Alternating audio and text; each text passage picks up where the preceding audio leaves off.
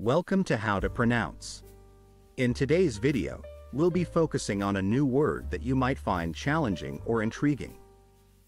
So without further ado, let's dive into today's word. Carré.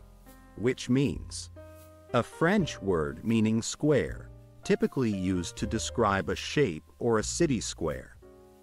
Let's say it all together. Carré. One more time. Carré.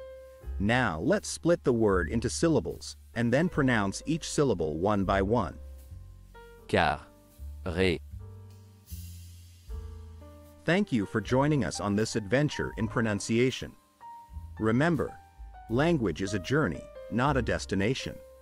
Keep exploring, experimenting, and expanding your linguistic horizons. We'll see you next time.